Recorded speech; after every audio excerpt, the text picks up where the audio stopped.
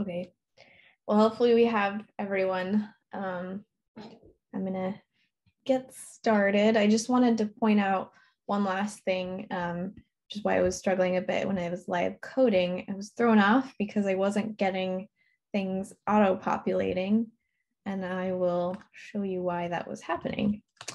So when I do this here, where I've typed in or piped in orange into the ggplot data, then I actually get, the variables within the data to help me plot. Whereas if I put orange here,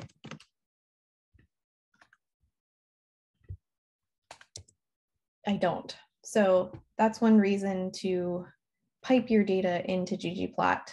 It can make it a lot easier to specify what variables you want to do. Because anytime you have a typo in a variable name, then you'll get an error. All right, so we're going to move on to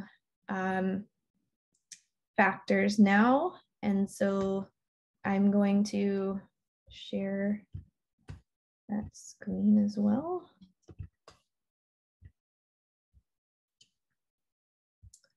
All right, so if we go to our website, we come down all the way to day 7. We're almost there. And we click on factors.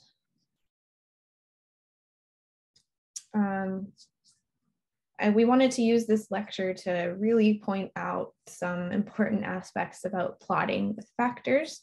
And so that's what this module will be about. So we've talked about factors before when we talked about data classes and in some of the other lectures.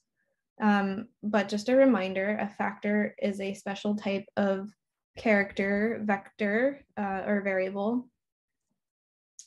And it has some sort of order or rank to it. It's not just random values. And so in this case, we might not want to have red, yellow, and blue as an order, but perhaps there's data about art exhibits, and if you get a red ribbon, that's second place. If you get a blue ribbon, it's first, and if you get a yellow ribbon, it's third. And so we might want to have levels like this where blue is first, red is second, and yellow is third. In this case, this works out because by default, blue starts with a B and it would occur first before red and yellow, but it's possible that instead yellow is our first place ribbon. And so how are we gonna deal with data like that? So there's a really important package called forcats, which is all about dealing with the levels and working with factors. So we're going to create some data to work with to start, and it's going to be about high school student absences. And so we're going to create a table where each row is a student, and it states whether what grade they were in and how many days they were absent. So we're going to create a table where we have a variable called absences, and we'll use the sample function to create a random set of numbers that go from 0 to 7. You could also use you could also use different arguments to specify the start of this, but we'll do 0 to 7 with this colon, and it's going to be in total of size 32, and we're allowing for replacement values so that we can get up to 32 because there are not 32 numbers from 0 to 7, and we want integers. So since there are 4 grades, sophomore, freshman, junior, and senior, we want to have each of those 8 times so that we get to 32. We use the set seed function, as you may remember, anytime we use random data so that we can get the same values each time. So when we make that data, and we take a look at our data, and this time I am prepared because I ran things ahead of time. So hopefully this shows up. Yes. So we have our tibble with absences and our different grades. So if we don't use head, we can see that this is a much larger data set. It's 32 rows and 2 columns. Okay. So if we were to look at the level of grade, we wouldn't show anything at this point because it's not a factor. But we want to make it a factor, and the level automatically would be alphabetical. And this is not necessarily what we would want. So if we were to just take this data without creating a factor out of it and plot it, which I'm just gonna copy paste here. You have to do the whole name of the object though. Then we'll get a plot like this, where we have freshman, then junior, senior, and then sophomore. So this is fine and dandy and we can read it just fine, but it's a little bit tricky because we expect to see, at least in the American high school system, to see freshman, sophomore, junior, and then senior. So we don't want this to be in alphabetical order. So the way we can fix this is that we can make grade into a factor. And so we can do that by using the mutate function.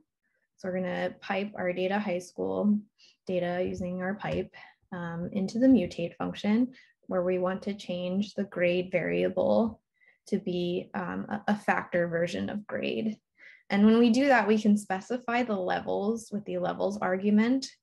And we can say that we want it to be in the order of freshman, sophomore, junior, senior. And so we'll do that here. And now the only thing different from before, and we have new data now, we put an underscore factor so that we can differentiate this from our previous data. And so the only thing different now is that instead of being a character, our grade is a factor. You can see that the data is listed exactly the same, but that's all that we can tell. We could, however, take a look at the levels of data high school factor grade. And now we can see that those levels are what we want. If we tried to do this with our regular data, where we don't have a factor, it would say no, because it's not a factor. So character variables in and of themselves cannot have levels.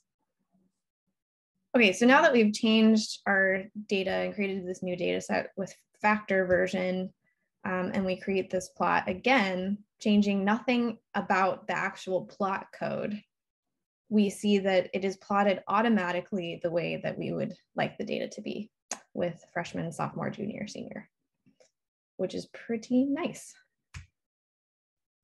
Also, if we tried to arrange the data, so I'm going to do that here so you can see the whole thing.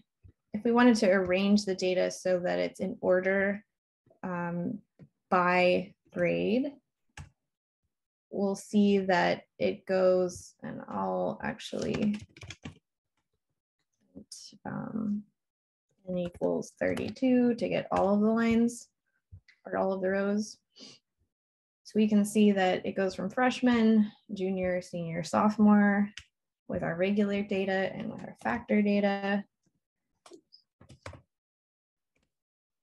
It'll automatically arrange it in the way that we would like. And so that's what this slide shows us. And then this is also true if we look at counts or summaries. So if we were to use the tally function to get the total number of absences across our grades using the group by function, it's going to output the data in the levels or order that it expects. So for this one, because this is just has a categorical version of grade, or character version, we're going to have it in the alphabetical order.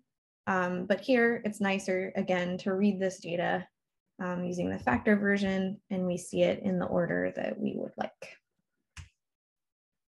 This is also true for calculations.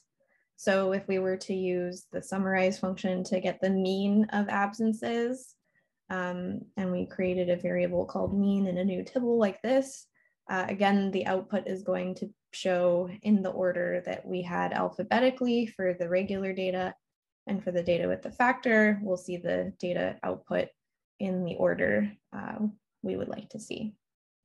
So that's pretty nice. Okay, so what can forcats do for us? Well, it can do something very helpful. Say we wanted to not only just see the data actually in this order, but say we wanted to plot the data so that we really emphasized which grade had the largest absences. So that would be helpful for us to identify which grade we need to focus interventions on for absences. So we could use a function called factor reorder in the forcats package, which, so this part is not necessary if you have it loaded, but it's just to show you that this is the function. So directly in our plotting code, we can say that we want to reorder grade based on the number of absences. And so here we can see in our plot, it shows the bottom here of what we actually did. We reordered grade by absences. And here we can see that juniors have the least absences and sophomores have the most. I'm not sure that this is actually how it would really look for real data on high school students, but you see my point. And so now it's really clear, and this is a really important thing to do often with these types of plots, is to make it easy to read which category has the most or the least. So this is something that I use commonly. All right, but let's say we want to add a new variable to make things a bit more complicated. So let's add a new variable that has to do with how often the students were late or tardy to class. And so we're going to add another simulated or random data variable using the sample function. Again, we're going to go up to 7 times that they might have been tardy, and we'll make that the same length as everything else, which is 32. In this case, we're making it right into the tibble that we've already created, the factor one. And so we're mutating to create a new variable called tardy based on this sample vector. And then when we run that, we see that we get data that looks like this. So we have our new variable called tardy. Okay, so now if we wanted to plot each of our variables of interest, we could plot each one ordering grade by absences and by tardiness. So this is helpful for us to see which grade is having trouble with which issue. So now we can see that juniors are the most tardy, but sophomores have the most absences. And then if we wanted to order tardiness by absences to see how bad the situation was in, for example, the sophomores, we could similarly just in our plotting code, just redo again for absences. So I have that code up here.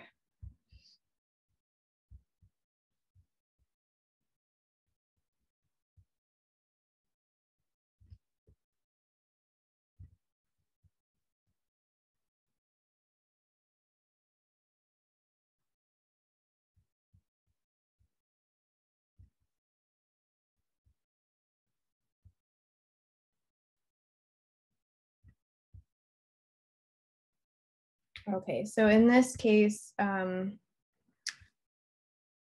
this is what it would look like if we're reordering grade by absences or reordering grade by tardiness and plotting tardy or plotting absences. But if we wanted to make this plot, we would plot tardy on the y-axis, but order the x-axis based on a different variable, absences. And so that's how I'm creating that. I'm using the patchwork package to put them side by side. Okay, and then one last function that's kind of helpful. If you already have a factor version of something and you wanted to see what the proportion is for each of the levels, you could use this factor count function, and then you can say proportion equals true, and you'll get the proportion for each of those levels. In our case, we created everything the same, so our proportion is always 25%. If we say proportion equals false, then we'll just get the number of each sample for each value level. How to change to descending order.